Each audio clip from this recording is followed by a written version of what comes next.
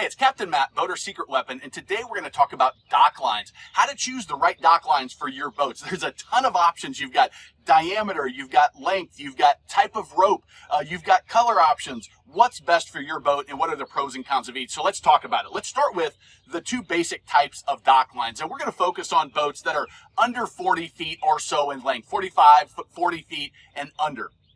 So you have your two main categories in that group. You've got your triple strand, and then you have your double braided. So the 3-strand dock line, you're going to have a couple different characteristics that may lead you to choosing these. So you're typically going to find the colors are going to be white, black, and this blue is not very common, but you can find it at times.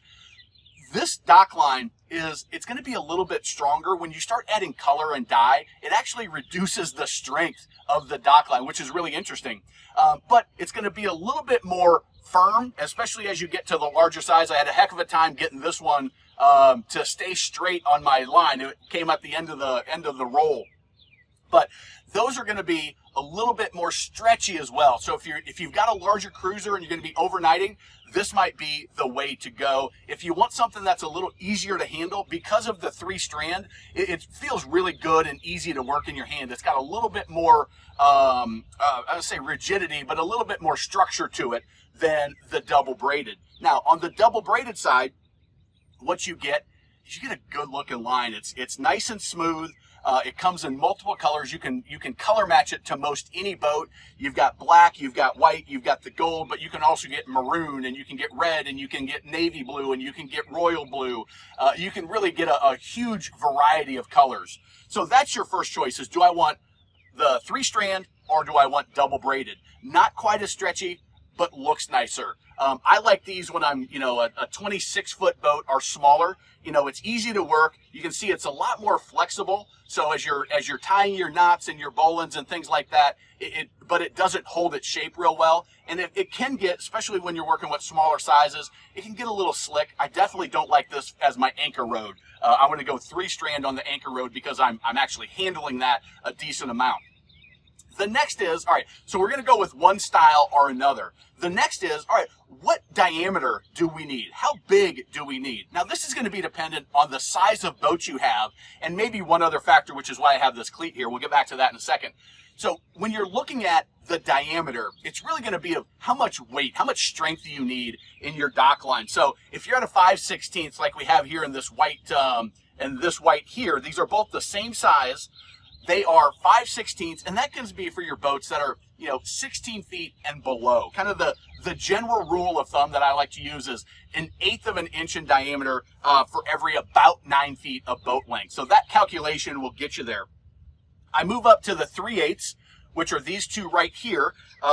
When you're up to a 26-foot, 27-foot boat length or so, and then you move up to the next size, which is the 1/2 inch when you're between, 28 to 36, 37 feet or so. And then you're going to move up to the 5/8 dock line as you get bigger than that. And again, I'm going to recommend that you go with the 3-strand there. They do make a braided that is yacht rated, which they do a couple of different things. But I like, when you get to that size, I really like the 3-strand there.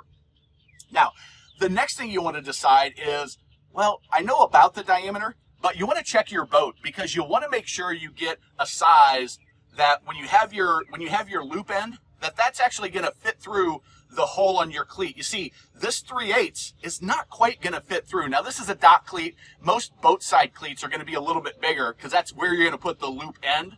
On this cleat, you're probably going to do the cleat hitch. We've got a video on the channel that shows you how to do that. But you want to make sure that you don't have a line that's too big to fit through your boat side cleat, okay? On the dock, you're going to use your cleat hitch, and you're going to use the bitter end, which is the end that doesn't have a loop on it. So you can buy a dock line, which is going to have a nice big loop, and then it's going to have a bitter end. Your bitter end should have a wrap. If you can see that, it's got a little string wrap, and it's burned at the ends. You can see some of these have a piece of tape on it. If you're ever going to cut a piece of dock line, make sure that you burn the end so you don't get this happening, which is the fraying. Anytime you don't burn the end, you're going to get fraying, and it's really going to kind of cause some big problems with your line. So now we know, all right, We know about what diameter we need. We know what style we need. We know we need on a dock line a loop end and a bitter end. If you are in a situation where, hey, I just want to get a bunch of bulk line, that's fine. Tie yourself a nice bowline on the end of your line, and you're good to go. These are nice and convenient. They work well. You can coil them up and keep them nice and neat. But it's not required to buy the actual dock line with the loop end and a bitter end. But it is great when you can color match it and everything looks great for your boat. Now, the next thing you need to know is, all right, I know I want a 3-strand or I want a double braided. My display is getting all messed up here, but the next thing you want to know is what length do I need? For a lot of boaters, if you're going to bars and restaurants and transient docks and you're going to marinas and you fuel up on the water, I'm going to recommend go ahead and get 2 bow lines, 2 stern lines, 2/3 of the length of your boat, and then 2 spring lines. That's going to allow you to be covered in virtually every single situation that you're going to come across in the docking world, okay? So you've got 3-strand, braided, double braided. We know which we're going to choose there. We know that we're going to go with a certain diameter based on the size of our boat, and we're going to take into account the size of our cleat. We know what length we're going to get, and we know what number of dock lines we have. I really like 6 on the boat, 2 bow, 2 stern, and 2 spring. If you're going to transient docks and you're going to bars and restaurants, that kind of thing. Now, if you have a cruiser, you overnight a bunch, well, sometimes you can have a little where the dock lines are a little bit tight, and it's really going to put a lot of strain, and you're getting a lot of bounce and a lot of waves. You can put this snubber on, which you just slide on to the bitter end, and you go ahead and get it like this. And now, when you hit that really big wave and that line hits its max stretch, this rubber is going to stretch a little bit. They make different sizes, but that's what you want a snubber for, is if you're in a situation where, hey, we sleep on the boat and it's really annoying to have that jolting, you know, where the line is going to stop. Now that's going to give it a nice easy spring, and it's going to feel real good. Again, if that's the situation, you're probably going to go with the 3-strand, and you can add the snubber to that, okay?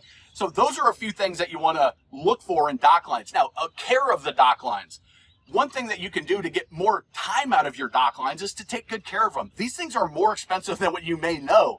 Get good ones. It's going to keep your boat in better shape. We'll talk about fenders in another video, but what you can do is make sure that if you're in the saltwater environment, that you're spraying them off monthly and you're trying to get as much of that salt off as you can.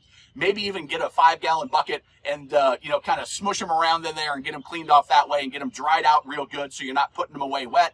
And then once a year, put them in a pillowcase, get them tied up, throw a bunch of fabric softener, and throw them in the wash machine. Or even you can go and use that fabric softener and just soak them in a 5-gallon bucket, but washing them is even better. What that's going to do is that's going to get all the salt off them. If you're in freshwater, the grime and just the yuck from the lake, at some point they're going to get in the water and get wet, and just to suck that all in. Wash them up once a year, maybe twice a year if you really get them kind of nasty, and use that fabric softener. That's going to allow the strands to kind of recuperate, and it's going to get more length, longevity out of your dock lines. So if you are looking for dock lines for your boat, we've got them at the Boater Secret Weapon Store. You can find them down below. If you're watching this on YouTube, we may have them listed down there. Choose the right size, choose the right diameter, choose the right style, choose the right number, and we'd be happy to send those right to you. Or make your own. Go get a big bulk spool of the right line, and you can go ahead and create your own. Just tie your bowline or tie your loop end. Make sure, again, that you burn the ends or whip them, which is what you'll get if you buy them from us. Whip them with a burned end, and then you'll have your loop line, which, again, is whipped and braided in. It's actually spliced in there, so that's nice and tight. One thing that is interesting is this loop is about 50% stronger. I forget the calculation. I knew it when I took my captain's class. They teach you this, but a knot is going to reduce the strength of your line by a significant amount. So just an interesting tidbit. The loop is going to be a little bit stronger. If you have a bigger boat that you leave in a slip, I'd probably go ahead and just get the looped end made from the factory, and that's going to be a little bit stronger. Thank you very much. If you want to support us, you can get your dock line down below. And if you want to know about fenders, we'll do the same thing with fenders. We do the same type of thing with anchors. Check those videos out. And remember, life truly is better on a boat.